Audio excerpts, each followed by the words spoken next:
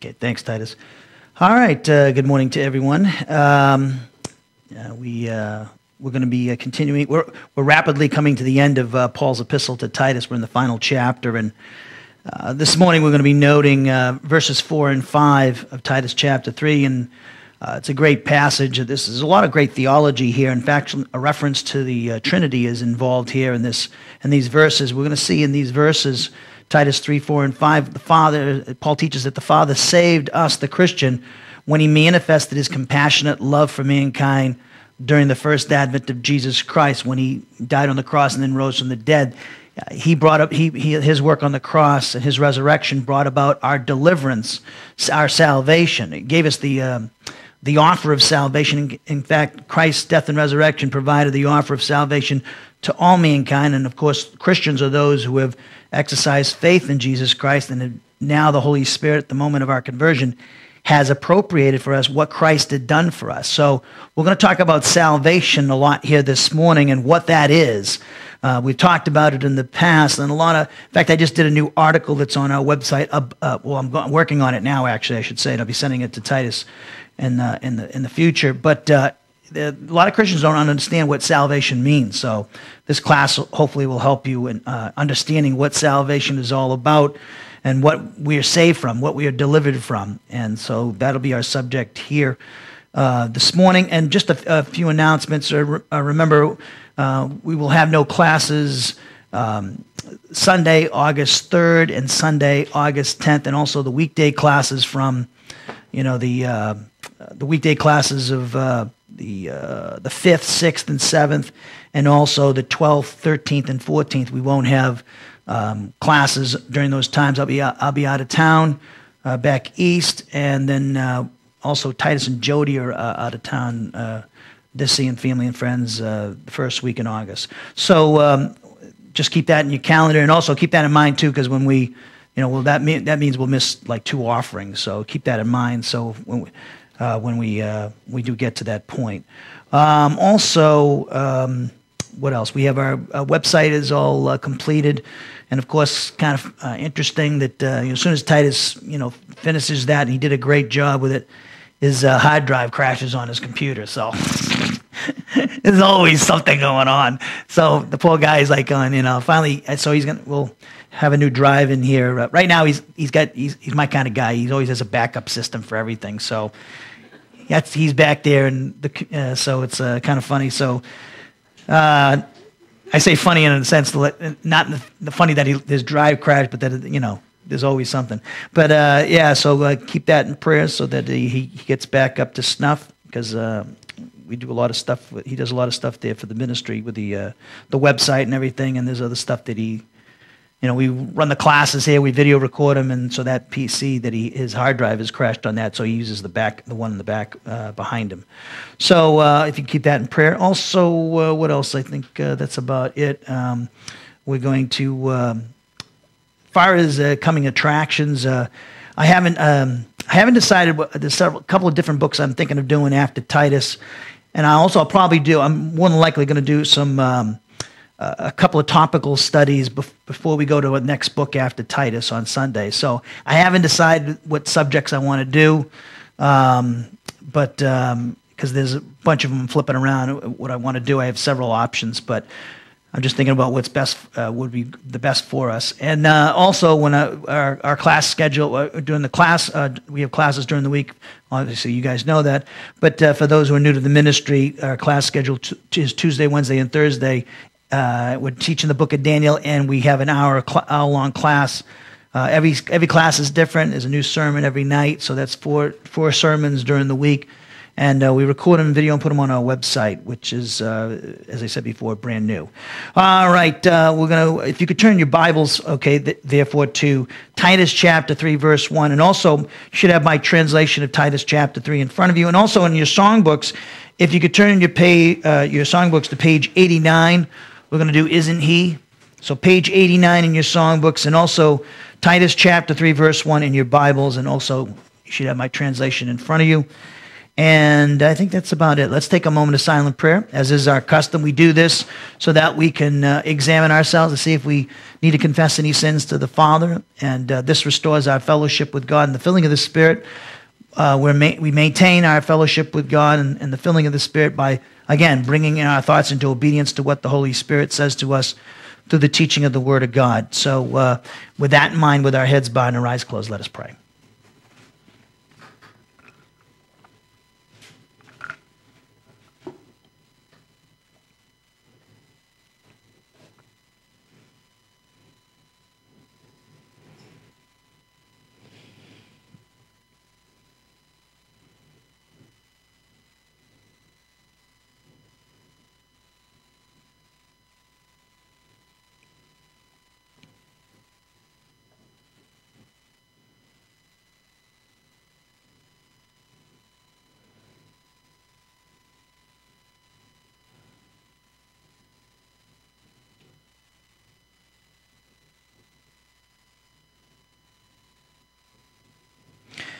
Heavenly Father, we thank you for the great privilege and honor that you've given to us to study your word. We pray that we would never take it for granted, your word, and we just thank you so much, Father, for the things that we've been learning in your word, in Paul's epistle to Titus, and also the classes during the week with regards to the book of Daniel.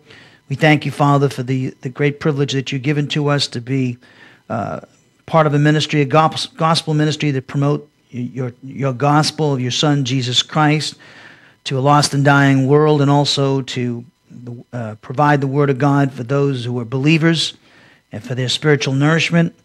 We thank you for calling us into service, and we just thank you, Father, that we can serve you and help us to serve with proper motivation, out of love and appreciation for what you've done for us through both your Son and the Spirit. We pray, Father, we thank you, Father, for the gift of your Son. We thank you for your great sacrifice, and we thank you for revealing to us in the pages of Scripture that in eternity past, before anything was ever created, you elected us, and to the privilege of having a relationship and fellowship with you and your Son and the Holy Spirit. You predestinated us to be conformed to the image of your Son, Jesus Christ.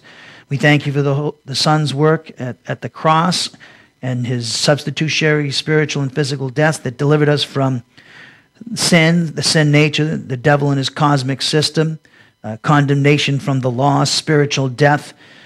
We just thank you, Father, in eternal condemnation. We thank you for delivering us from all these things through your Son's death and resurrection, and we thank you for the Holy Spirit's work in our lives. At the moment of conversion, when he identified us with your Son in his crucifixion, his death, his burial, his resurrection and session at your right hand, thus giving us the victory over sin and Satan, giving us deliverance from all these things that were our enemies. We just pray, Father, that you would help us to appropriate by faith our position in Christ so that we can experience this deliverance over sin and Satan, that we could experience your joy and fellowship with you, and that we might be able to grow to maturity and to become like your Son, and thus through our conduct, godly conduct, not only grow up to spiritual maturity, but also evangelize through our conduct our non-Christian friends and family members and neighbors. We just thank you for everyone that is here this morning. We thank you, Father, for each and every person in the Thompson home, and also those who might be viewing or listening to this class through our website at a later date, or right now listening or viewing this class through Pal Talk. We just pray, Father, that each person here this morning would receive their necessary spiritual nourishment. Help them to all concentrate and to listen to what the Holy Spirit is going to say to each one of them as individuals and as a unit. We also pray that you would give grace to the communicator. Help me to speak clearly and communicate clearly your word to your people so that they are built up and edified spiritually. Help me to be your instrument. And pray, Father, for Titus with the sound and the recordings. We pray you give him wisdom in that area. Thank you for his service there. We also thank you for Titus and Jody opening up their home to us. We thank you for their hospitality. And Father, we thank you most of all for you and your Son and the Holy Spirit, and just calling us and giving us the privilege to have a fellowship with you here this morning. We pray that we would worship you, whether it's through learning or teaching or giving or fellowship or singing, that we would bring glory to you and your Son, Jesus Christ, and that our worship of you and your Son would be acceptable. So, Father, we pray for these people and things in our Lord and Savior Jesus Christ's name. Amen. Could you all rise, please? And again, page 89, Isn't He? We'll be singing.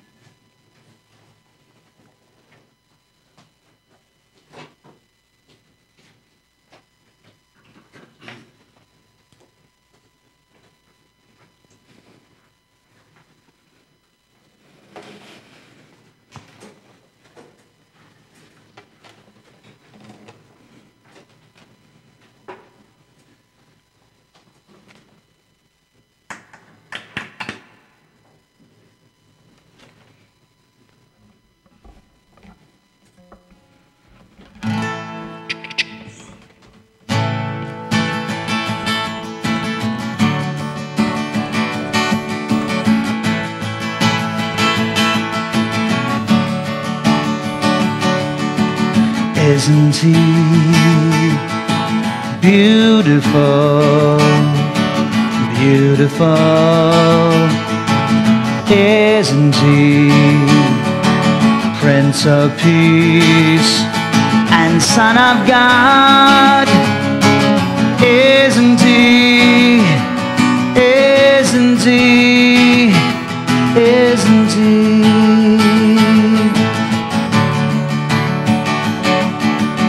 Isn't he wonderful, wonderful?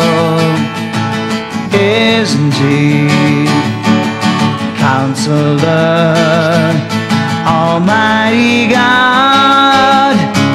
Isn't he, isn't he, isn't he?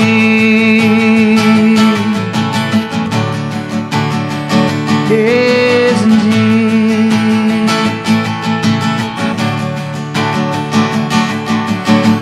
Isn't he beautiful, beautiful? Isn't he Prince of Peace and Son of God? Isn't he? Isn't he? Isn't he?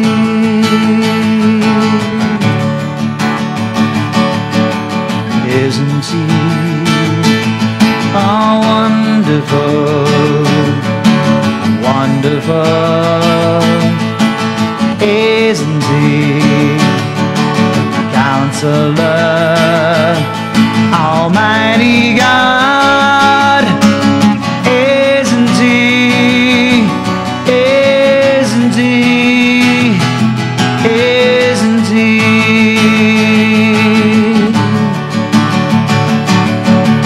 Prince of Peace and Son of God. Isn't he, isn't he, isn't he? Oh, isn't he?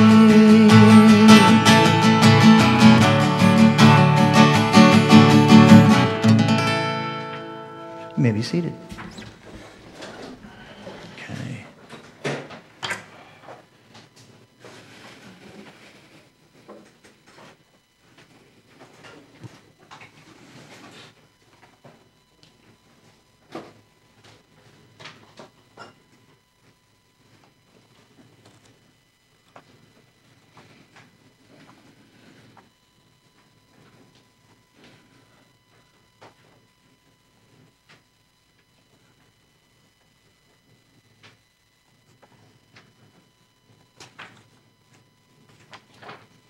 All right, you should be at Titus chapter 3, verse 1, both in your Bibles and also my translation. Let's read from, I'm going to read from the New American Standard, the paragraph that's contained in verses 1 through 7 of Titus chapter 3. It says in Titus 3:1, and again, I'm reading from the New American Standard at this point, remind them, the Cretan church, Titus, to be subject to rulers, to authorities, to be obedient, to be ready for every good deed, to malign no one, to be peaceable, gentle, showing every consideration for all men, For we also once were foolish ourselves, disobedient, deceived, enslaved to various lusts and pleasures, spending our life in malice and envy, hateful, hating one another.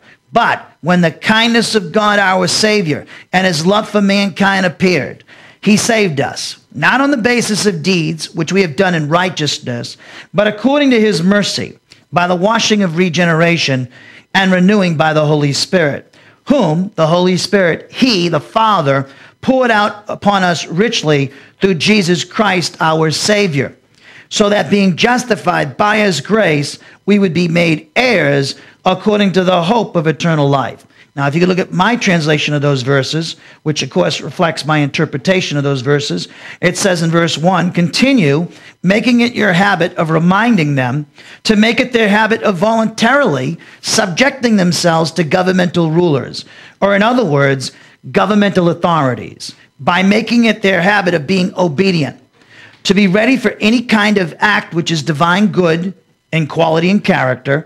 They're to be characterized as slandering absolutely no one, to be characterized as peaceable, magnanimous, with the result that together they show every consideration for each and every member of the human race.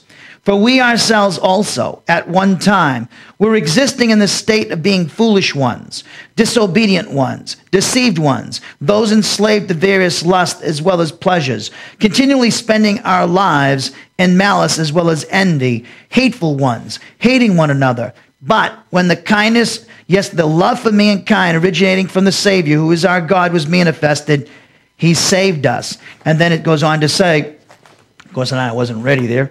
And it goes on to say in the next verse, in the next statement, by no means on the basis of meritorious actions as constituting its source.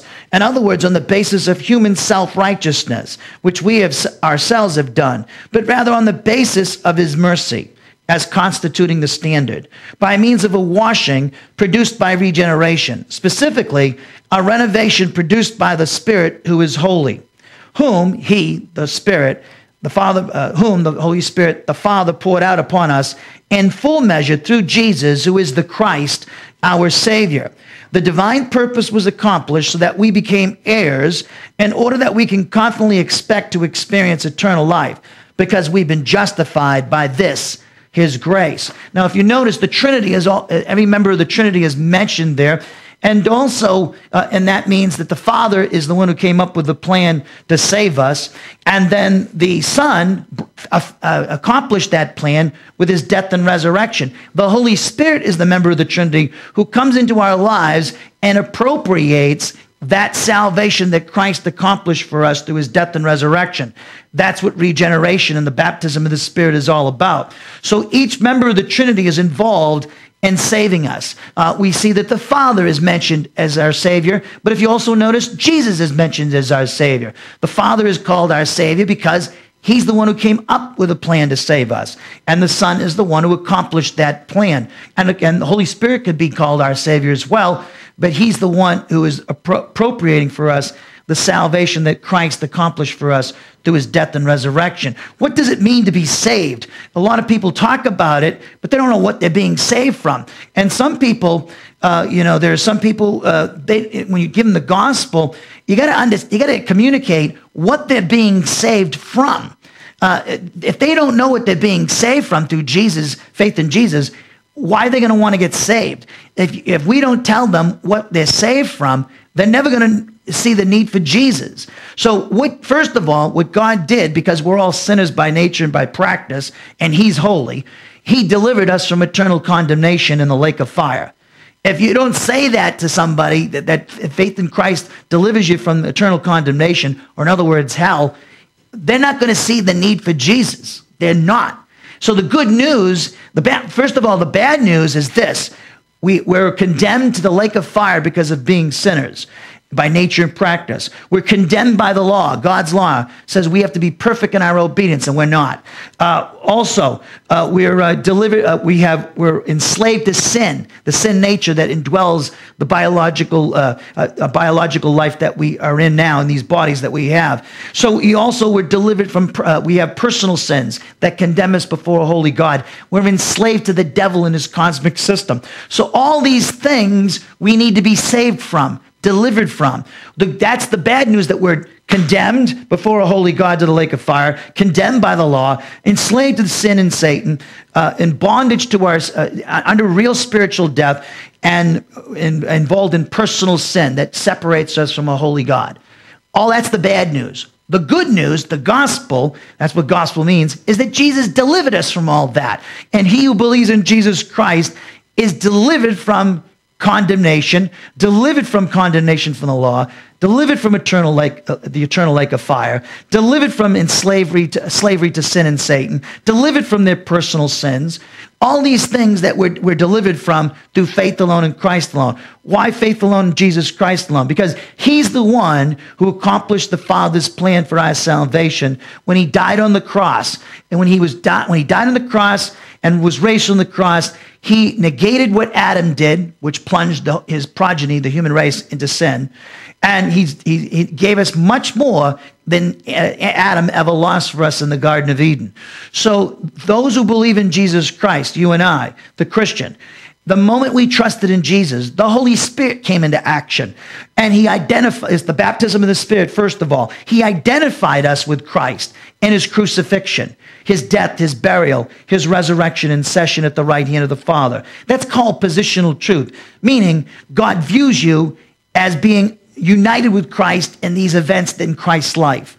And therefore that gives you, instead of being condemned because you were in Adam, now you are in union with Christ, no longer in union with Adam, but through faith in Christ, you're now in union with Christ through the baptism of the Spirit. Also, the Holy Spirit regenerated us, a theological word that means that we're born again. He gave us eternal life. In fact, because the Father, Son, and the Holy Spirit are eternal life, and they indwell us, that's why we have eternal life. Because each member of the Trinity is indwelling our souls. So we have eternal life.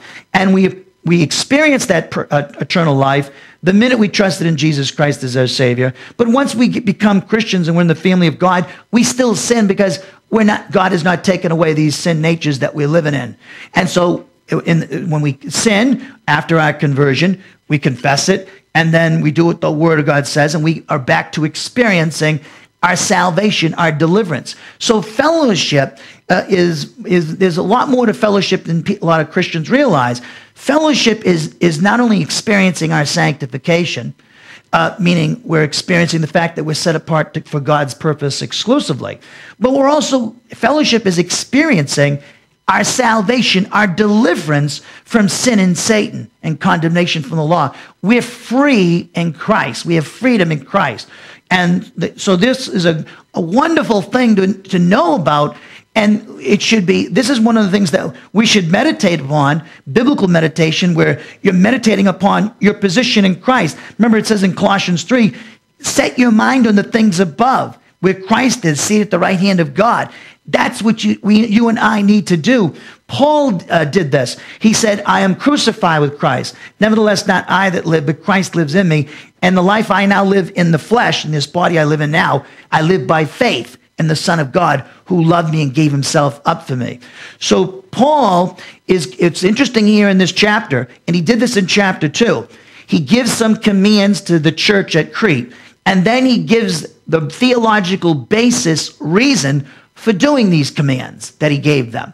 And he does this same thing as he did in chapter 2. He does it here in chapter 3. Because God was so gracious to us when we were his enemies and we were repulsive to him because we're sinners by nature and practice, because God did all these things for us and delivered us from eternal condemnation from the law, slavery to sin and Satan, our personal sins. Because he delivered us from all these things, we're obligated, and we should be experiencing our salvation, having fellowship with God, and performing good works while we're in fellowship with God by the power of the Spirit. Now, Paul's statements in verses 4 and 5 of Titus chapter 3 stand in contrast to what he said in verse 3. Therefore, the contrast is between the Christians' pre-conversion sinful character and actions and the character and actions of God the Father, which were manifested through the character and actions of Jesus Christ during his first advent, as well as the work of the Holy Spirit at the moment of their conversion. Or in other words, the contrast is between our sinful character and actions prior to becoming Christians and the holy character and actions of the Father, which were manifested through the character and actions of his Son, as well as the actions of the Holy Spirit at our conversion. So verses 4 and 5, so we see as a contrast what we were, but now we see in verses 4 and 5 what God did for us, who God is and what God did for us. It's not about us, it's about God. We couldn't save ourselves. God had to do it through his Son and the Spirit. So we can't affect our own salvation. As people who are spiritually dead, which we were prior to becoming Christians, and repulsive to God, we could do nothing for ourselves. God initiated our salvation. He's the one who brought about our salvation. And therefore, we cannot take credit for our salvation. So if you're saved based upon the merits of Jesus Christ and his death on the cross and the work of the Holy Spirit, what could you possibly do to lose your salvation? You could do nothing to lose your salvation. Faith is non-meritorious, meaning you don't have any merit. When you trust in Jesus Christ, God saves you because of who you have your faith in, and not how much faith you have. It doesn't matter how much faith you have. It's who you have your faith in that saves you.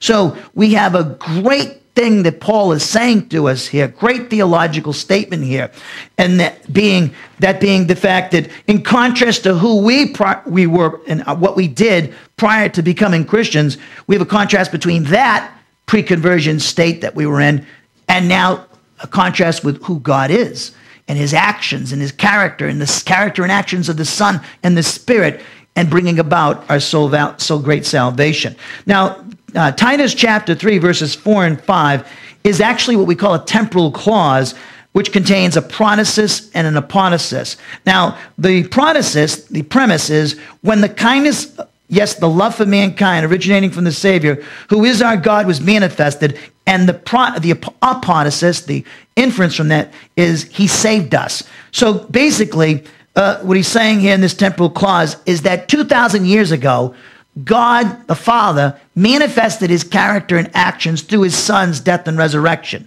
That provided us our salvation. He saved us at that point, though in time, later on down the road, we trusted in Jesus Christ as Savior. But what he's saying in this temporal clause in verses 4 and 5 is that 2,000 years ago, God actually provided the offer of salvation for all of us, and you and I as Christians have taken advantage of that. So this temporal clause is telling us, the reader, that the Christian, you and I, received eternal salvation when the Father's kindness, yes, his love for mankind, was manifested, which was during the first advent of Jesus Christ. First advent of Jesus Christ means the first time the Son of God, he became a man 2,000 years ago. That's called his first advent. Or in other words, as we call it in theology, the hypostatic union. The second advent is when he comes to the earth the second time, not the rapture, because he doesn't step on the earth at the rapture. He's in the atmosphere, delivering the church from the tribulation. He comes to planet earth the second time, touching the Mount of Olives to establish his millennial kingdom and to incarcerate Satan for 1,000 years and remove the unsaved from the face of the earth, and only believers will experience the millennium to start off with. Now, the Christian received, you and I, received eternal salvation during the first advent of Christ. In what sense, though? In the sense that his death and resurrection provided eternal salvation for them, for us, the Christian. Therefore, without the death and resurrection of Jesus Christ, no one in the human race could be saved. No one. The only person who could save us is Jesus Christ. Now, if you notice this, you look at Islam, you look at all the religions of the world, Buddhism, Confucianism, the Jehovah's Witnesses, all these religions, all right? Biblical Christianity stands out as unique among all of them because biblical Christianity says the human race are sinners by nature and by practice. There's nothing good in us, and in God's opinion, and that only there's a way to get saved, though, through faith alone and Christ alone. The only religion, if you want to call Christianity that, is Christianity is the only one that says, all right, this is who men are. They're condemned before holy God, but there's a Savior, that's Jesus Christ. None of the world's religions can say that. They offer no deliverance from sin and eternal condemnation in the lake of fire. They give you no deliverance from Satan. Only Jesus Christ does. He's the only one who's offered himself as the Savior of the world. There's nobody else. And there might be people who say, well, I'm the Messiah, but they can't do anything about our predicament with a holy God, that we're sinners by nature and practice. Only Jesus is able to do something about that because he's the sinless Son of God. So, of course, the gospel of Jesus Christ, gospel meaning good news, the good news about Jesus Christ communicates to the sinner God's love for them as manifested at the cross and the need for the sinner to trust in Jesus Christ as Savior. And the sinner's faith in Jesus Christ enables the Holy Spirit to appropriate for them this eternal salvation, which was provided through the death and resurrection of Jesus Christ. So, go to, hold your place, look at John's Gospel, chapter 3, please.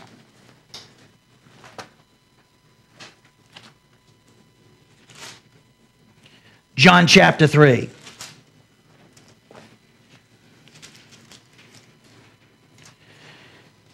Look at verse 1.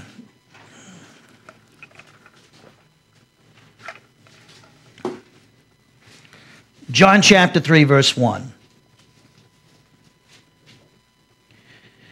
Now there was a man of the Pharisees named Nicodemus, a ruler of the Jews. This man came to Jesus by night and said to him, Rabbi, that means teacher in Hebrew, we know that you have come from God as a teacher, for no one can do these things that you do unless God is with him, meaning the miracles. Jesus answered and said to him, Truly, truly, I say to you, unless one is born again, he cannot see the kingdom of God, speaking of the spiritual birth.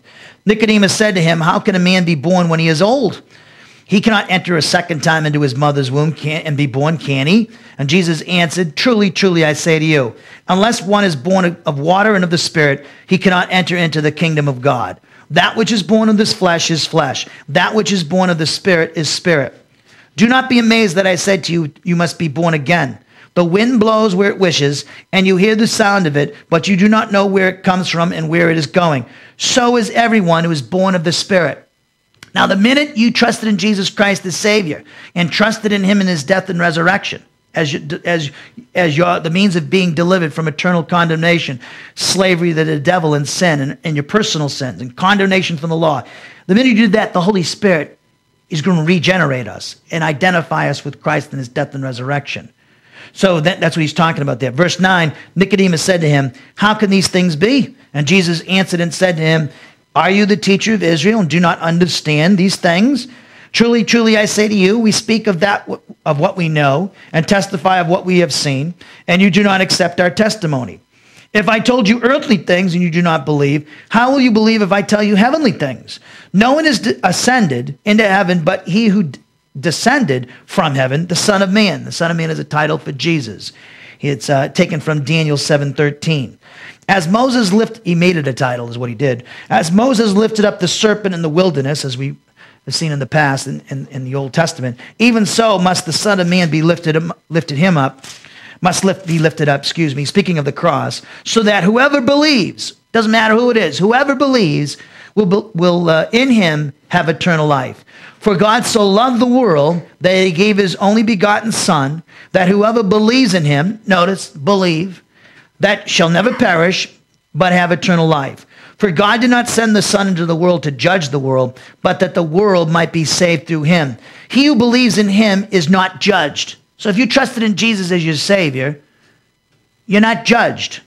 He who does not believe, though, has been judged already. Now notice, Jesus is talking about to Nicodemus, an unsaved person at this point. He ends up being a believer.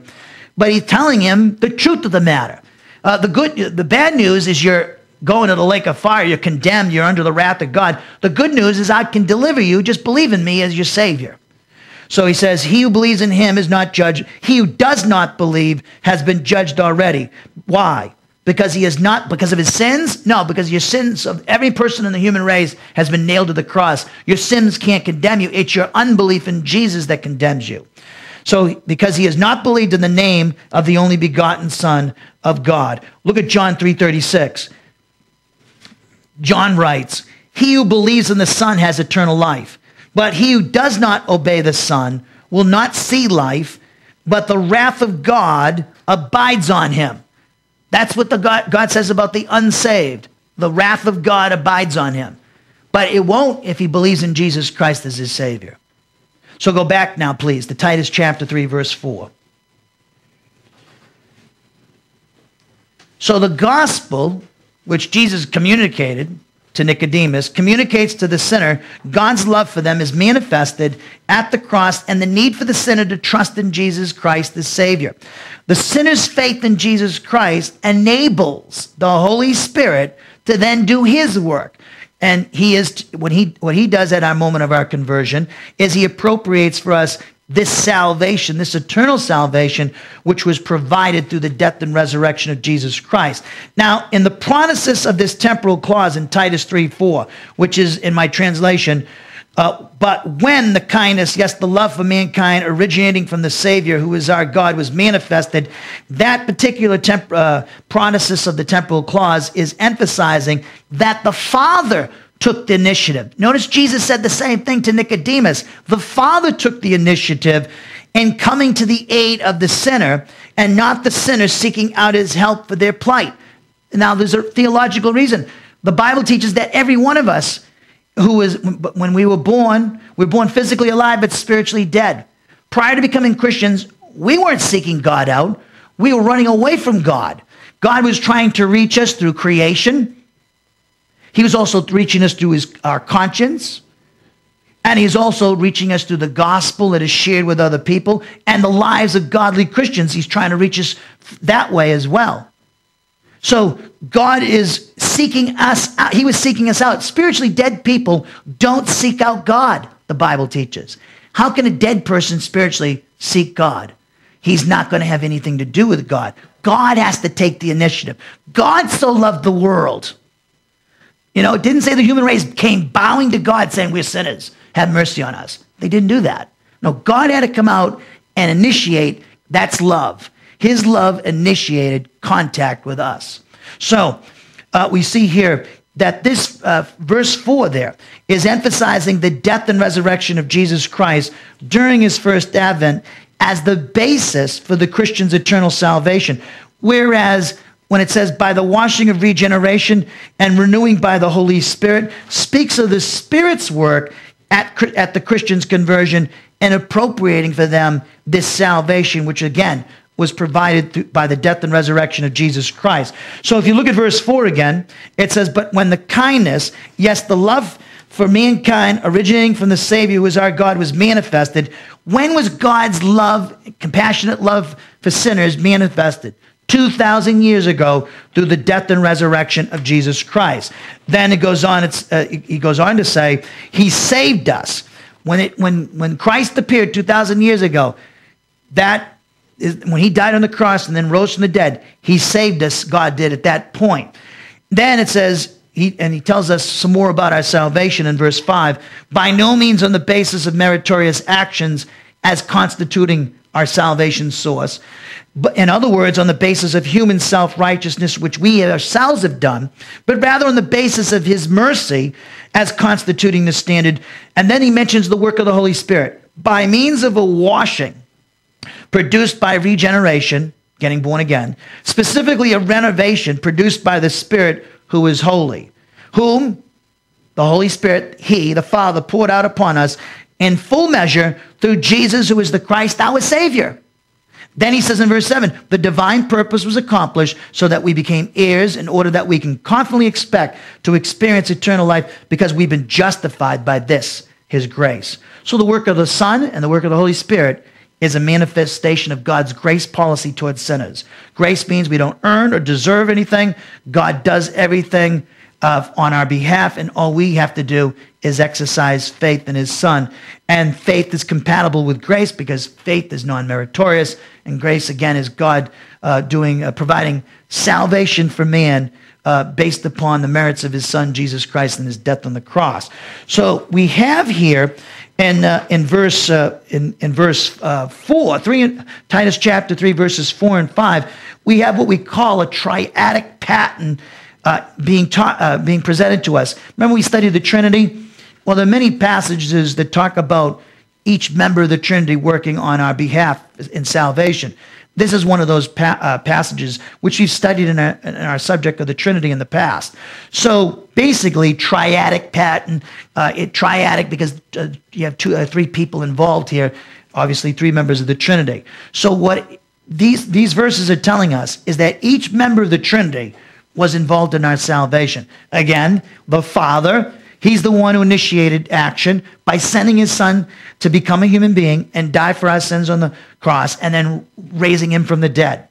Then the Holy Spirit came involved when he appropriated the victory, the deliverance, from the salvation that Christ provided through his death and resurrection.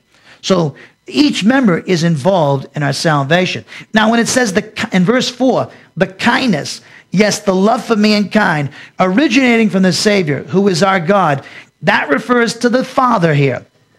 It refers to the Father's tender, compassionate concern for all of humanity, all unsaved humanity, which is reflected in his desire to treat them with compassion. This tender compassion and concern for unsaved humanity was manifested through his Son, Jesus Christ's death and resurrection. Hold your place. Look at Romans chapter 5. Look at Romans chapter 5, please.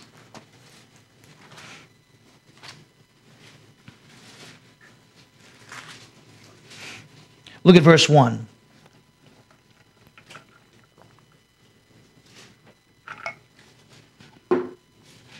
Romans 5:1. Therefore, having been justified by faith. Faith in who? Jesus. That's clear from the first 4 chapters of the book of Romans.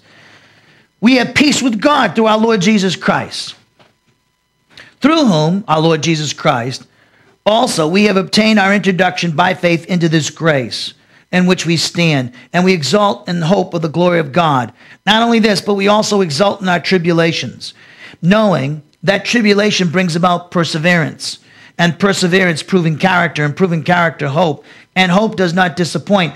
Why? Because the love of God has been poured out within our hearts. Through who? The Holy Spirit. Now, how does that happen? Through the teaching of the Word of God, which the Holy Spirit's inspired and is speaking to me through me as we read this. So it says, and hope does not disappoint because the love of God has been poured out within our hearts through the Holy Spirit who was given to us. For while we were still helpless, at the right time, 2,000 years ago, Christ died for the ungodly, the whole human race.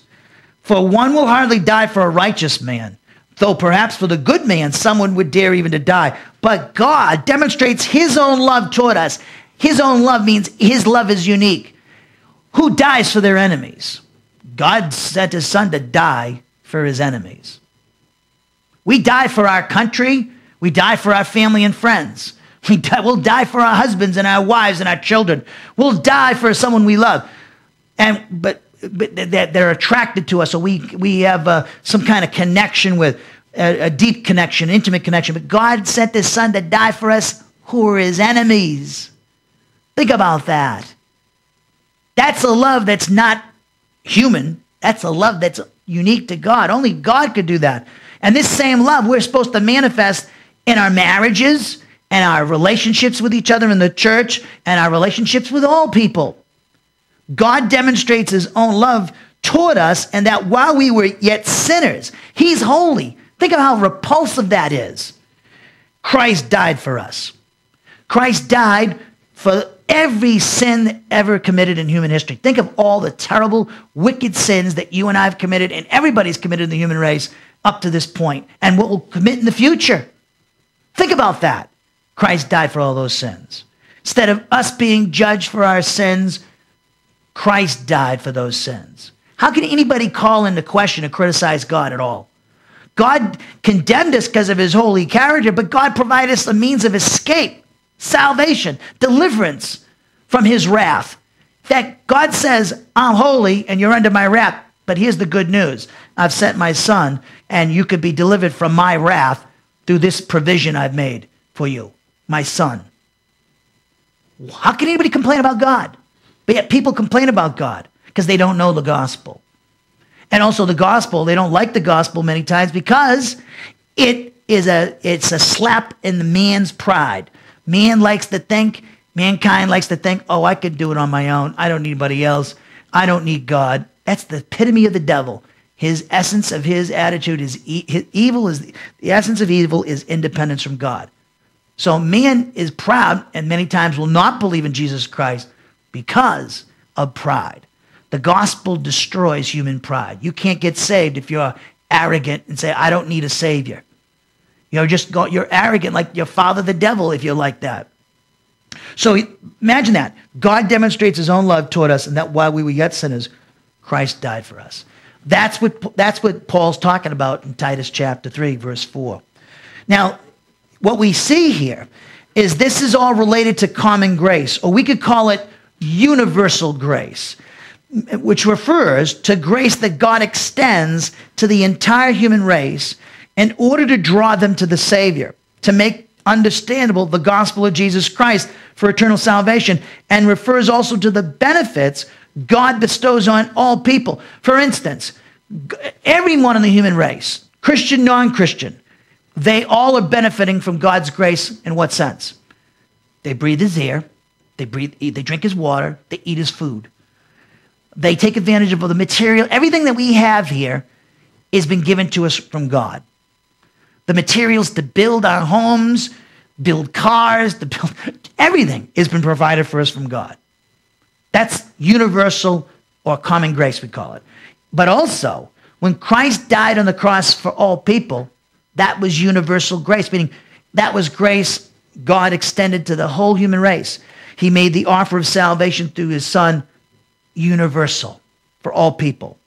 So, also, common grace or universal grace means the Holy Spirit, if you're an unsaved person, you're interested in the gospel, God, the Holy Spirit will make it understandable to you, the gospel, so that you, a spiritually dead person, could understand what the gospel is all about, that you're a sinner and need a Savior. In fact, look at John chapter 16. Let me show you this. Look at John chapter 16. So grace is all that God is free to do through Jesus Christ and his death on the cross. And it's all that God is free to do in imparting unmerited blessings to sinners based upon the death and resurrection of Jesus Christ. So it says in John 16,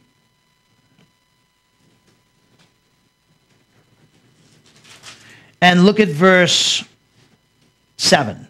John 16, 7. But I tell you the truth, it is to your advantage, Jesus says, that I go away. For if I do not go away, the Helper will not come to you. But if I go, I will send him to you. And the Helper is the Holy Spirit. And he, notice he's a he, not an it.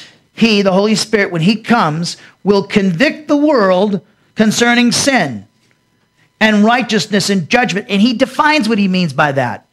Concerning sin, because they do not believe in me. And concerning righteousness, because I go to the Father and you no longer see me, meaning my righteousness, Jesus' righteousness. And concerning judgment, because the ruler of this world, the devil, has been judged. So notice there. Then he says in verse 12, I have many more things to say to you, but you cannot bear them now. But when he, the Spirit of truth, comes, he will guide you into all truth, for he will not speak on his own initiative, but whatever he hears, he will speak, and he will disclose to you what is to come. He will glorify me, for he will take of mine, my teaching, and will disclose it to you. All things that the Father has in mind, therefore I said that he, the Holy Spirit, takes of mine and will disclose it to you. So the Holy Spirit there, when he convicts the world because of sin, unbelief in Jesus, and Jesus' righteousness, that he's the only one who's righteous and we're not, and tells us about the devil has been judged at the cross, The Holy Spirit, that's universal common grace. The gospel is made understandable by the Holy Spirit to the sinner who's spiritually dead. Why? So that they can make a decision to accept or reject Jesus Christ. So that means when you and I give the gospel, it's not about eloquence. It's about getting it straight and right. Telling the unbeliever what the Word of God says. The Holy Spirit's not going to, if we're going to give him a bunch of song and dance, Holy Spirit can't use that. The Holy Spirit's only going to take what he's inspired in the Word of God. When we communicate that to the unsaved, then the Holy Spirit's working mightily through us. Now, whether they accept or reject it is we can't control. That's between them and God. But our job is to get it straight and communicate accurately the gospel. You're a sinner just like I am, and the only way you're in danger of the lake of fire if you reject Jesus Christ as Savior. Now, some people say, well, aren't you manipulating them because the fear of eternal lake of fire? How is that manipulating them? It's the same thing as if you tell your children, if you go and you go and what will you say? If you go and drive your car off the cliff, you'll be dead. So if it's obvious that they're going to go to the lake of fire if they reject Jesus Christ, right? That's in the Word of God. Well, why not tell them the truth? That's the situation. So if they believe so that they are delivered from eternal condemnation, great, because that's why Jesus died on the cross, so that they wouldn't have to go through eternal condemnation. Yeah, the fear of eternal lake of fire is put in them by the Holy Spirit convicting them. And their conscience convicts them that. The conscience that God gave them that. So it's no different if you warn your kids, if you do this thing, drive your car really fast off a cliff, you will die. Go off to a 100-foot or whatever, big drop, and you're dead. You don't want them to do that, right? This is what's going to happen if you do that. If you jump out of the Empire State Building from the top floor, you'll die. You can't do. If you're gonna, don't touch the hot stove. If you put your hand on that hot stove, your hand will burn. You're warning people of what's going to happen, the consequences of rejecting Jesus Christ as Savior. You have a responsibility to tell them that. Now, we don't like to do that in our day and age because many times we like people to like us. And you know what? It doesn't matter what other people say about us. It's matter what God thinks about us. So we got to make up our minds that we're going to do things to please God, or are we going to do things to please people? God doesn't like people pleasers. He wants people pleasing him, doing things the way he wants done. Look at the way Jesus talked to Nicodemus. And he got saved. But he was one of the great teachers in Judaism at that time, Nicodemus. And Jesus didn't pull any punches with him. So, since God desires all men to be saved, 1 Timothy 2:4, God delays his judgment in order that men might trust in his Son as their Savior. Thus, every moment that a non-Christian, unbeliever lives is a sign of God's kindness. Remember one time somebody said to me,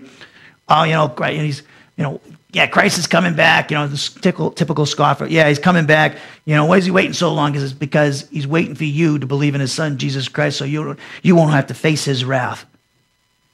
The person went like, oh, never thought of it that way. I said, yeah, don't mess around. There was a family member I told. Like, he's delaying because he wants you to trust in his Son. Look at 2 Peter. Chapter 3, let me show you that. Every day that an unbeliever is on this earth is an example, a manifestation of God's grace, his love, his compassion, and his kindness. Look at 2 Peter chapter 3. Look at verse 9.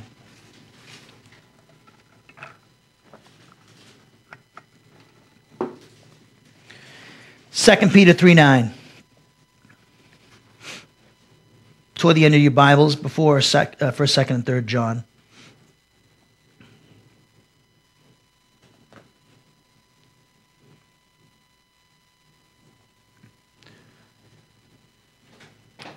Second Peter 3:9. The Lord is not slow about his promise, as some count slowness, but is patient toward you, not wishing for any to perish in the lake of fire, but for all to come to repentance. What is repentance? For the non-Christian, it means a change of attitude. Change of attitude toward who? Jesus Christ. So it's doing a 180. Instead of rejecting him, you accept him as your Savior. To accept Jesus as your Savior means you acknowledge that you're a sinner before a holy God, and you need him to get to heaven. You need him, Jesus Christ, to get saved, to be delivered from eternal condemnation. Look at 1 Timothy. Back up. You know what Titus is. Before Titus is 2 Timothy, and then there's 1 Timothy. Look at 1 Timothy chapter 2, verse 1.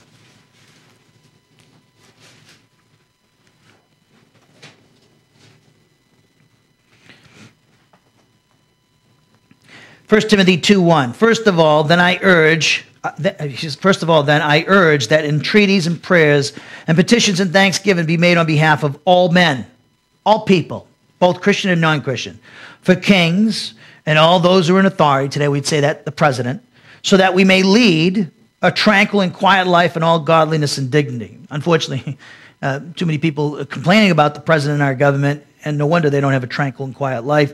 They don't pray for their leaders in disobedience to God. Look at verse 3. This is good and acceptable in the sight of God our Savior. What is? Praying for all people, including our leaders. Then it says, he says, this is good and acceptable in the sight of God our Savior, who, God the Father our Savior, desires all men, and men meaning both men and women. It's generic, all people. Some Bibles translate it that, all people. Desires all men, or all mankind, to be saved, to come to the knowledge of the truth. Saved from what? Eternal condemnation to start off with. Sin, personal sin nature, the devil and his cosmic system, condemnation from the law. So he desires all men to be saved and come to the knowledge of the truth. All men. That means, that's called universal grace. It's also called the unlimited atonement. Some people think that Christ just died for the church. That blows that out of the water. In fact, look at 1 Timothy chapter 4. You're in 1 Timothy 2.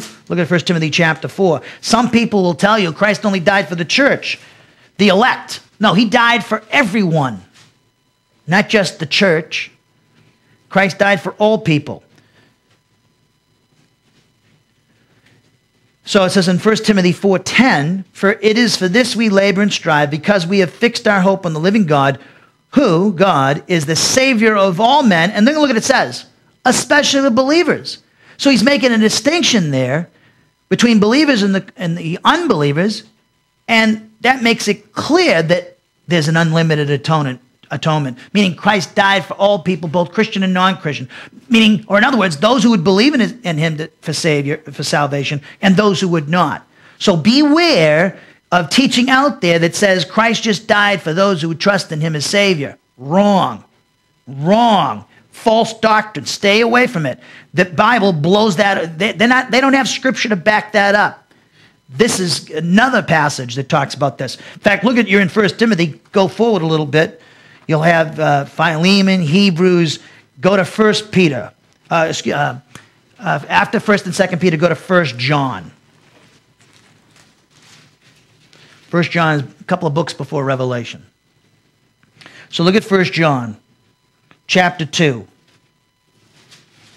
Look at verse 1. 1 John 2:1. John writes, my little children, I'm writing these things to you, the things he wrote in chapter 1, so that you may not sin. But if anyone does sin, we have an advocate with the Father, Jesus Christ the righteous. Then look at it says, and he himself, Jesus Christ, is the propitiation for our sins, our being the church. And not for ours only, the church only, but also for those of the whole world. So he's saying if Christ propitiated the Father for both the church and the non-Christian, how could you say that Christ died for just the elect? That's just, the Bible, it totally blows that false doctrine away. So beware of that. It's also, for people who think that Christ just died for the church and not for all people, is an attack on the character and integrity of God, and it flies in the face of what Scripture teaches. And I've just shown you a couple of passages. Notice he died for the whole world. Think of all that. The Hitlers, the Stalins, the child molester, the idolater, the homosexual, the lesbian. He died for everybody. Everybody in history. The worst villain you could think of. Christ died for that person. So, Common or universal grace is grace that is on behalf of the entire human race, and it's provided through the death and resurrection of Jesus Christ.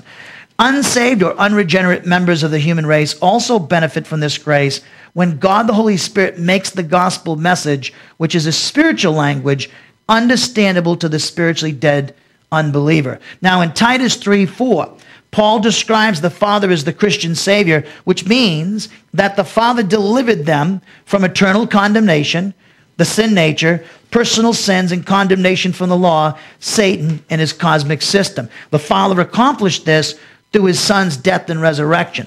So the bad news for us as sinners was we're under eternal condemnation because of our sin. But the good news is Christ died for us, and that we've trusted in Jesus Christ as Savior, and now we're delivered from eternal condemnation, which every non-Christian is going to face. Look at the book of Revelation, last book. Go to Revelation 20. This is not politically correct today. It's not accepted. This is a new phenomena especially in our country in the last 50, 60 years, with political correctness and inclusivist ideology, and also the postmodern era that we live in, which rejects the Bible in this country and rejects Jesus Christ and Christianity and the atonement. So the Bible says, in contradiction to what the world's going to tell you in the media, television, your family members or some people or your friends or neighbors, they're going to talk to you a different total message, a message that's antithetical to what the scriptures teach. Every member in the human race, unless they believe in Jesus, if they don't believe in Jesus Christ, they're going to eternal condemnation. That's suffering in the lake of fire under the wrath of God forever. That's serious business. That's one thing. You think you're having a bad day? Well, you've been delivered from that through faith in Christ. That itself should give you a good day. We should never have any bad days when we realize and meditate and think about that. Think about that. I try to do that every day. Thank God you delivered me from the lake of fire. I could have gone there. Look at it says in Revelation chapter 20, verse 1. Then I saw an angel coming down from heaven, holding the key of the abyss and a great chain in his hand. And he laid hold of the dragon, the serpent of old, who is the devil and Satan, and bound him for 1,000 years. This will be at the second advent of Christ. And he threw him into the abyss and shut it and sealed it over him, so that he would not deceive the nations any longer, until the 1,000 years were completed. After these things he must be released for a short time. Then I saw thrones, and they sat on them, and judgment was given to them. And I saw the souls of those who had been beheaded because of their testimony of Jesus and because of the word of God, and those who had not worshipped the beast or his image, the beast being the Antichrist, and had not received the mark on their forehead and on their hand. And they came to life and reigned with Christ for 1,000 years, his millennial reign. The rest of the dead did not come to life until the 1,000 years were completed. This is the first resurrection. Blessed and holy is the one who has part in the first resurrection. We're all right. We're okay. We're in that. Over these, the second death, there's no power, but they'll be priests of God and of Christ and will reign with him for 1,000 years. Then it says in verse 7, when the 1,000 years are completed, Satan will be released from his prison and will come out to deceive the nations which are in the four corners of the earth, Gog and Magog, to gather them together for war. The number of them is like the sand of the seashore. And they came up on the broad plain of the earth and surrounded the camp of the saints and the beloved city, and fire came down from heaven and devoured them. And the devil who deceived them was thrown into the lake of fire and brimstone. Now listen to this, where the beast and the false prophet, two human beings, are also. And they will be tormented day and night forever and ever. Now listen to me. Listen to me carefully. His teaching is out there all over the place. It's called annihilationism, we call it. It's people say that when you're an unbeliever, if you die, and this is coming from some churches today, it's false doctrine. They say when you die, that's it, you're extinguished, you no longer exist. That passage blows that idea out of the water. Because if they were just terminated, no longer existing, the false prophet and the Antichrist, why are they tormented day and night forever and ever? Why are they still there in the lake of fire after 1,000 years? If they were just gone and no longer existing after their death, why are they still alive in the lake of fire? Think about that. So beware of the teaching out there it's called annihilationism, meaning when the unbeliever dies, he no longer exists. Well, here's two believers here, two unbelievers here, human beings at that, the beast and the false prophet, the Antichrist and the false prophet. And they're tormented day and night forever and ever. Well, if they would just died and that was it for them, why are they still tormented night and day forever and ever? So it's either what you can either believe what the world says or what the Word of God says. So there it is. We got delivered from that through faith alone in Christ alone. It's easy to get saved. But why don't people come to the Savior? Stubborn, arrogant pride. They want to live the way they want to live, like their father, the devil. And I think some of us, we got to remember, we got to keep praying, never give up on people. All right? I mean, look at what happened with Paul. Paul was going to the lake of fire. He was persecuting the church, yet God saved him. Right? And he made a big deal out of that, Paul said in 1 Timothy chapter 1. I was the chief of sinners. You know why he says that? Because he persecuted Jesus Christ's church. He had people put to death. He held the cloaks of Stephen, cloaks of those who stoned Stephen in chapter 8 of the book of Acts. Yet God, he's saved. Moses, a murderer, is saved. Moses killed somebody cold-blooded. God didn't want him to do that. He killed an Egyptian with his bare hands. David, an adulterer and a murderer. I mean, the sins that David committed were horrible. And his son Solomon, his love for his foreign wives took him away from devotion to God, but yet he's in heaven. All these people, wicked sinners, are in heaven today, not because of what they did, human self-righteousness, but what Christ did for them. Their faith appropriated for them the victory of deliverance through the death and resurrection of Jesus Christ. So at the moment, you and I as sinners exercise faith in Jesus Christ the Savior, the Holy Spirit appropriated for us this deliverance provided by Jesus Christ's death and resurrection. At the moment of our conversion, the Holy Spirit regenerates us and identifies us with Jesus Christ and his death and resurrection. Very important. So in Titus 3:5, when it says he saved us, the Father saved us, that's a reference to the Christian's deliverance from eternal condemnation, the sin nature, personal sins, condemnation from the law as a result of not keeping the law perfectly, as well as slavery to sin and Satan and his cosmic system. So the Christian salvation, like his sanctification, is in 3 stages. First of all, there's positional. So go to Ephesians chapter 2, verse 1. And I'll explain these. Sometimes when people look, and I've talked about this in the past, they look in their Bibles and they see the word salvation and immediately they think of it in relation to what we call justification, meaning you're an unbeliever, you trust in Jesus Christ as your Savior, you're saved. But the Bible talks about being saved in stages, not meaning it's progressive only in the sense that there's a positional one, there's an experiential, and then there's a perfective sense. And I'll explain each of those for you. But you got to remember, in the Bible, when it uses salvation, the context will determine which stage of salvation, of the Christian salvation, is being referred to. So look at Ephesians chapter 2, verse 1. Now, salvation, as I said before, is in 3 stages. The first is you trust in Jesus. You're a sinner. You're an unbeliever. You trust in Jesus Christ the Savior. At that moment, you've been delivered from eternal condemnation, the things we mentioned before, sin, the sin nature, slavery to the sin nature and the devil, condemnation from the law. You were delivered from those things at the moment you trusted in Jesus Christ the Savior. But something happened at the moment you did that. The Holy Spirit identified you with Jesus Christ in his death and resurrection, meaning when Christ died and was raised from the dead, God considers you to have died and been raised with him. Okay? Remember, you were dead in Adam. Now you're alive in Christ. So, positionally, that speaks of how God views you and I. Crucified, died, buried, raised, and seated with Christ. And it was accomplished at the moment of our conversion through the baptism of the Spirit, when the omnipotence of the Holy Spirit placed us in union with Christ. In other words, the positional aspect of our salvation refers to the past action of God saving us from sin and Satan and eternal condemnation when we trusted in Jesus as our Savior. So look at Ephesians 2:1. And you were dead in your trespasses and sins. Speaking of Christians, and he said prior to your conversion, prior to having faith in Jesus, you were spiritually dead in your trespasses and sins, in which you formerly walked according to the course of this world, according to the prince of the power of the air, the devil, of the spirit that is now working in the sons of disobedience, the unsaved. Among them, the unsaved, we too all formerly lived in the lusts of our flesh, indulging the desires of the flesh and of the mind, and were by nature children of wrath, even as the rest.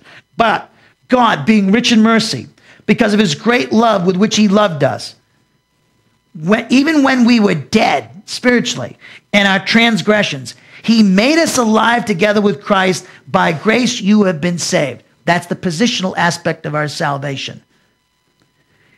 And raised us up with him and seated us with him in the heavenly places in Christ Jesus. You heard me say we're identified with Christ in his crucifixion, his death, his burial, his resurrection, his session at the right hand of the Father. That's through the baptism in the Spirit. That's our identification with Christ. So God the Father, this is very important for our self-esteem issues and issues that we've dealt with in the past that have been traumatic. God wants you to look at yourself as he looks at you, not according to your failures or your pre-conversion state. You've died with Christ, you've been raised with Christ, you've been seated with Christ. That's how God looks at you and I. That's so important. It's called positional truth. It's through the baptism of the Spirit, and it's extremely important. So then we're supposed to concentrate, set our minds on those things about our relationship with Christ. Think about that. That's what it says in Colossians 3:2. Set your mind on these things. So then he goes on to say in verse 7, and he did all this, the Father did, so that in the ages that come, he might show the surpassing riches of his grace and kindness toward us in Christ Jesus. For by grace you've been saved. Saved through what? From eternal condemnation. The devil, sin. You've heard me say it. How so? Through faith in Christ. And that not of yourselves. Same thing Paul said in Titus 3:5. It is the gift of God. Not as a result of works, so that no one may boast. I'll give you an analogy. Somebody knocks on your door. I'm going to give you $10 million. Oh, yeah? What's the catch? You just need to believe that I can give you $10 million and I will give it to you. Okay. And then you get the $10 million. It's a gift. You don't have to pay for it. You don't have to do anything for it. All you have to do is trust in the person. Yeah, I believe that you're able to give me $10 million. And you get the $10 million. Well, God has done much more for us. He's given us much more, something more valuable than $10 million, eternal life. So it's a gift. You don't earn it or work for it. You don't deserve it. It's God flowing from his love and his mercy that he's done these things for us. Eternal salvation, our deliverance from eternal condemnation and sin and Satan, is a gift. You don't purchase your salvation. You can't pay the money to the church to get in heaven. It's faith alone in Christ alone, which is compatible with God's grace. Now that's the positional aspect of our salvation. Again, meaning when you trusted in Jesus Christ as Savior, God identified you with Christ in his crucifixion, his death, his burial, his resurrection and session. You saw the identification with his resurrection and session in this passage. Romans 6 talks about our being crucified with Christ and died with Christ and raised with Christ. And Romans chapter 6 teaches that as well. So in other words, it's interesting. This positional aspect of our salvation refers to the past action of God saving us from sin when we trusted Jesus Christ as our Savior. And the believer's deliverance positionally sets up the potential. It's only a potential for us to experience this deliverance in time, because this deliverance can only be experienced after conversion through obedience to the teaching of the Word of God, the gospel. It also guarantees our ultimate deliverance at the rapture, which is based upon the sovereign decision of God and not the volition of man. Look at 1 Corinthians chapter 1. We're coming near the end here, pretty much done.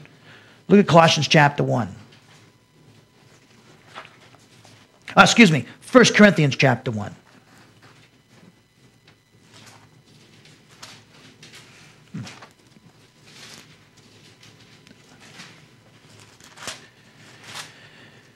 probably not it either. Yeah, go over to 1 Corinthians 15. Sorry about that. 1 Corinthians chapter 15. Giving you a workout here this morning.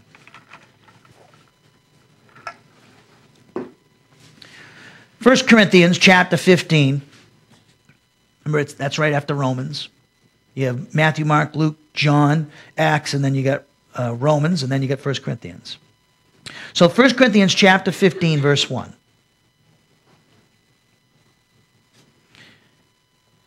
Now I make known to you, brethren, the gospel, the good news, which I preached to you, which also you received. See, they got saved. In which also you stand. You have eternal security. By which also, notice it's in the present tense now, you are saved.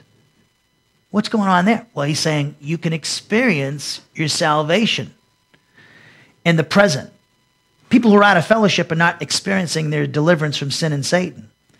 So he says, by which gospel also you are saved. Notice it's not the past tense now, it's present tense. Then he says the condition, if you hold fast the word, meaning if you obey what the gospel, the word of God says, you'll experience your salvation. You'll be delivered in the present. People who are out of fellowship as Christians are not experiencing their deliverance. They're living in prison to the devil and sin when they've been freed from it.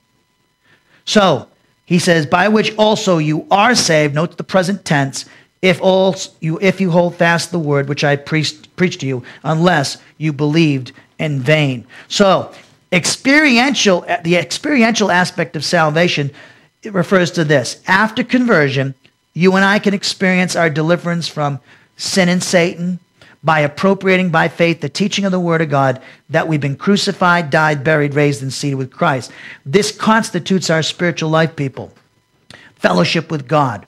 In other words, the experiential aspect of salvation is used of the believer's deliverance in the present moment. Fellowship. So, then we have the perfective aspect of our salvation, meaning at the resurrection of the church, the rapture of the church, you and I will be perfected.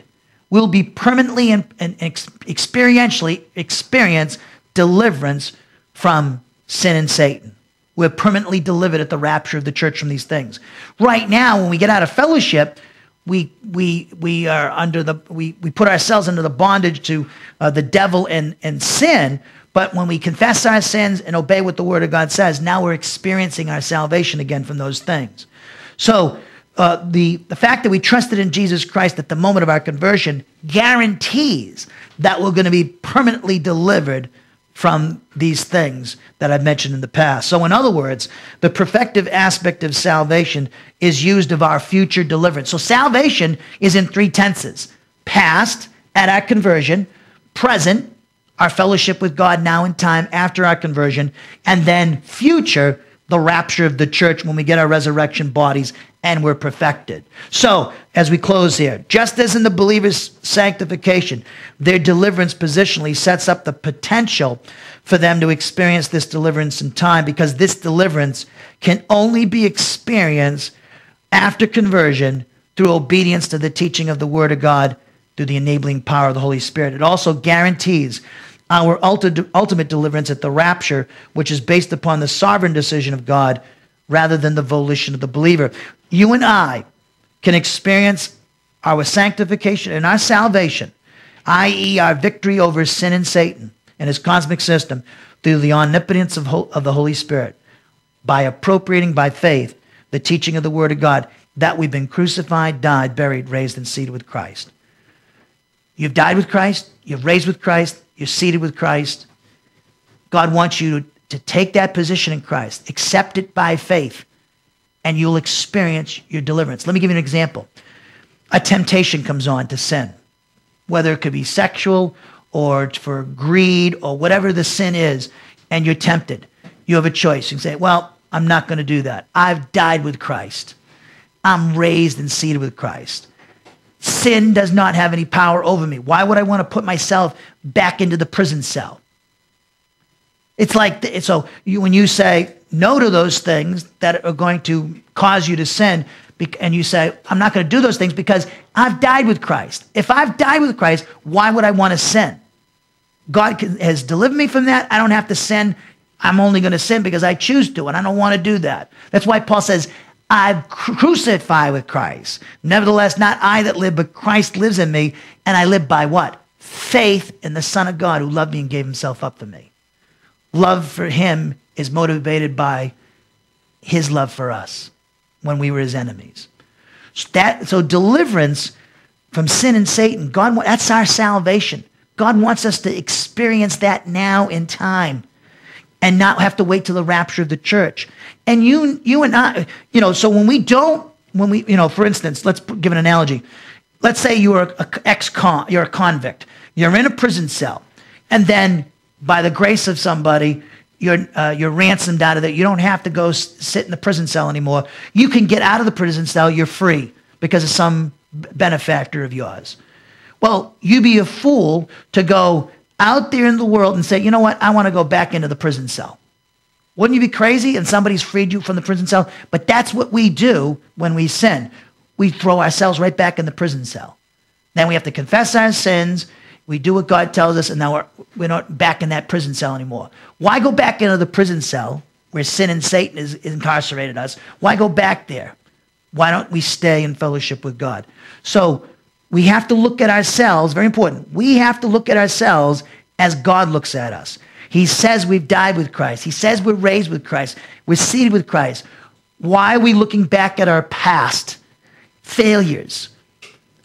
I mean, it's good to look in the past to see what God has done for us to give us encouragement, that he's with us in the present.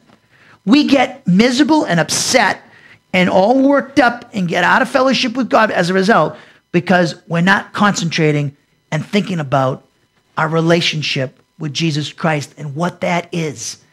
I heard you guys talking about meditation and stuff. Biblical meditation is different from worldly meditation.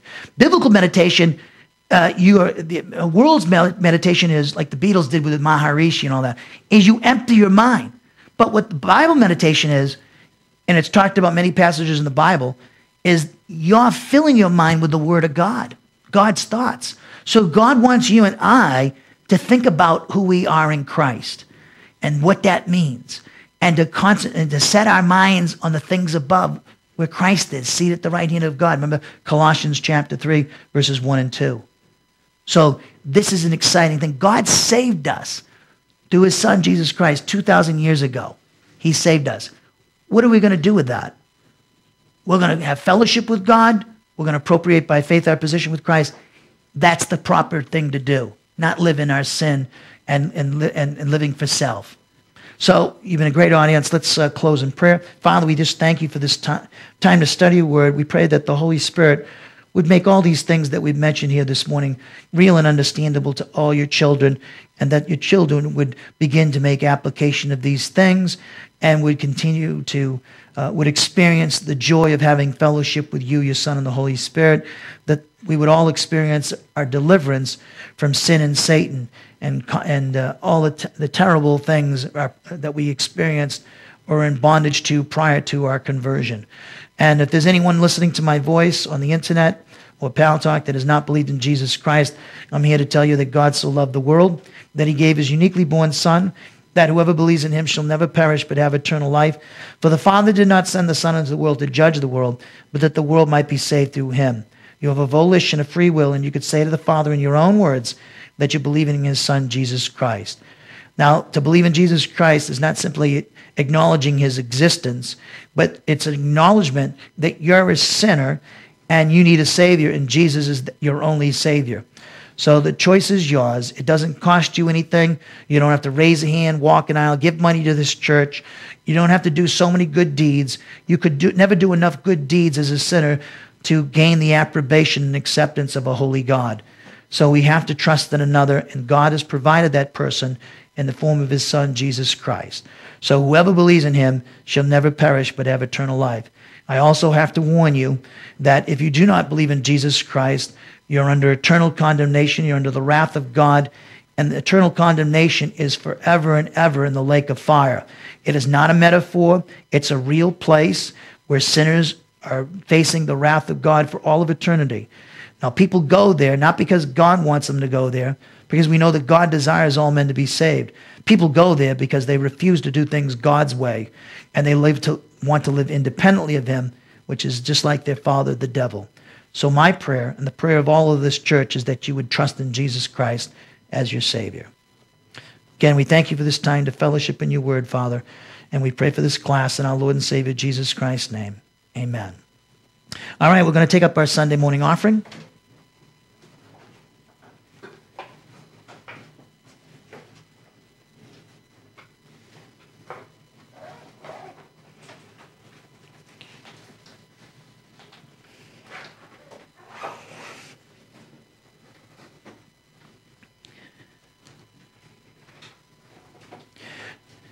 Now we take up our Sunday morning offering. Remember what it says in Galatians chapter 6. It says in Galatians 6:6, and I'll read it to you. One of the reasons why we take up an offering. Galatians 6:6 says, "The one who is taught the word is to share all good things with the one who teaches him."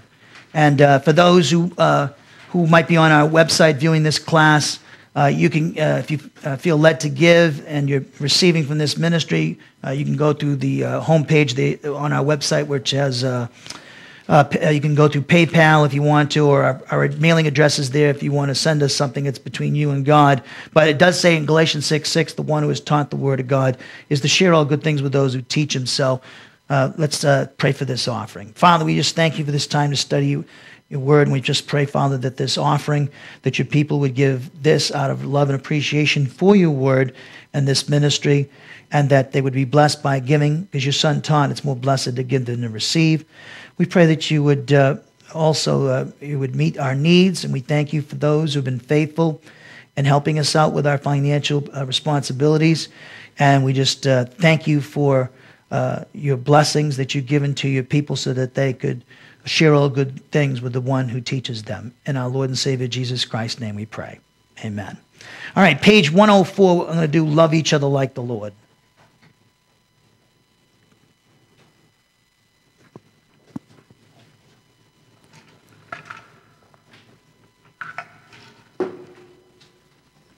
And then I heard that there's a wonderful lasagna upstairs.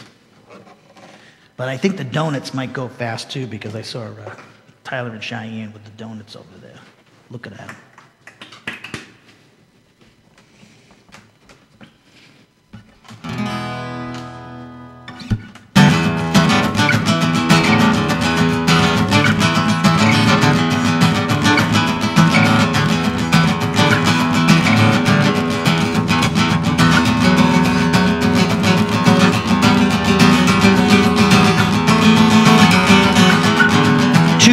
Years ago, God's Son came to show the Father's love that he has for this world lost in sin, helping the hopeless. Jesus won the victory that we could not win. There is no greater love than his sacrificial death for you and me. If he so loved us, we must love each other just like Calvary. Gotta love each other like the Lord. Gotta love each other like the Lord. Yeah! Love, love, love. Love, love, love. Love, love, love.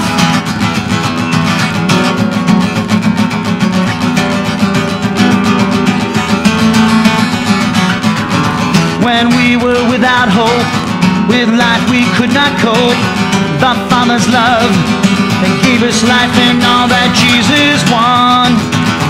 When we were dead ones, the Spirit joined to God, one only Son, married to Jesus, our Savior, whose sacrificial death has set us free.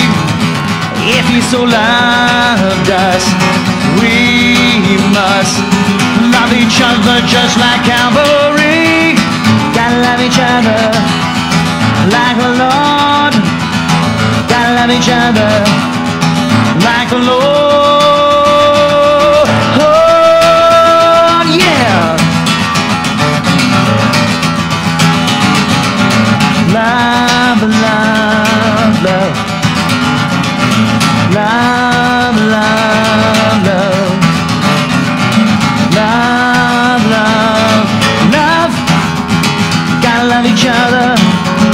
Gotta love each other. Gotta love each other like the Lord. Gotta love each other. Gotta love each other. Gotta love each other like the Lord. Gotta love each other. Gotta love each other. Gotta love each other like the Lord. You're dismissed.